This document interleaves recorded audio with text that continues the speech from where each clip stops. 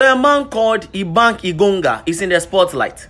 So the man of the moment, Engonga, he is the Director General of the National Financial Investigation Agency. So his agency is responsible for fighting money laundering, corruption, financing of some groups. That is what his office, his agency does. And he's a government appointee.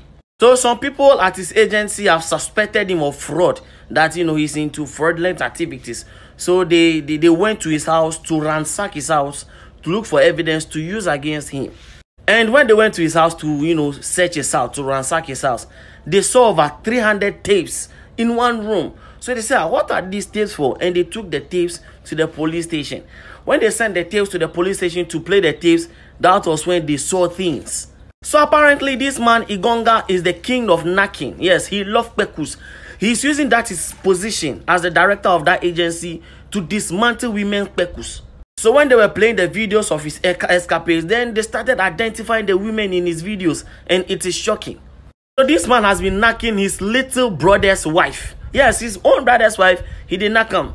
He did knock his own cousin. He did knock his pastor's wife. He did knock his pastor's little brother's wife. He did knock his bodyguard's wife. He knocked 15 of his sister's friends.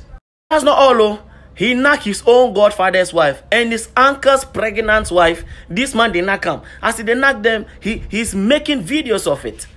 After watching the videos, the thing is the women are aware and the women consented to it. That's why he was making videos of them. Charlie, his own cousin, his brother's wife, everybody, he just then knocked them rough in his office, under trees, everywhere.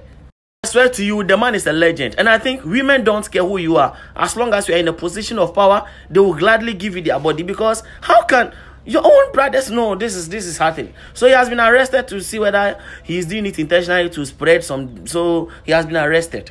And the women, this is shame, because this is a huge shame. All of them are married. And oh no, come on, man. And the thing is, he is married with 6 kids. And after this whole issue came out, they found out that 2 of his brother's kids actually belong to him. He's married to a beautiful woman with 6 kids, and he's doing this thing with a host of women. And even in one video, right, he was doing it in front of the women's children, the woman's children. He was like, oh no, this is disgusting.